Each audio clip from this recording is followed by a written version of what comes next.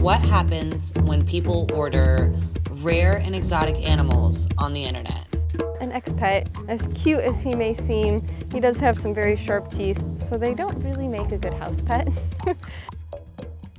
Overwhelmed new exotic pet owners frequently abandon and release the animals they purchase, and they end up at nonprofit exotic animal rescues or sanctuaries like this one. Over the course of 8 years, our house and our little backyard turned into an exotic animal sanctuary.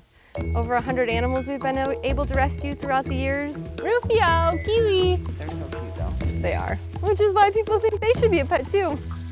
Wrong. Someone had her in their backyard as a pet. Yeah, you know, I say you can find anything on the internet.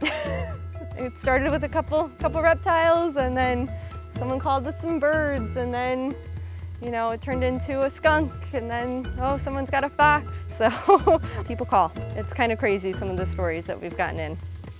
He was actually found roaming down Curry Ford Road in Orlando.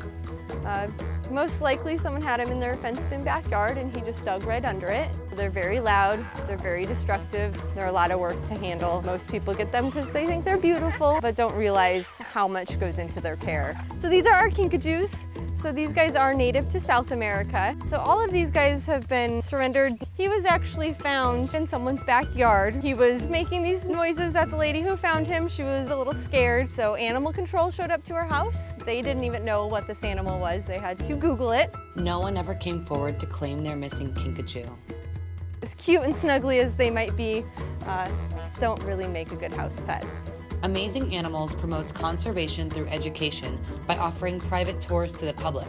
He likes his little head rubbed, but we have him so that people can meet an alligator instead of trying to interact with wild alligators. I like to just say do your research. It's not to say that some of these animals can't make a good pet, but each animal has its own specific needs. To donate, visit amazinganimalsinc.org.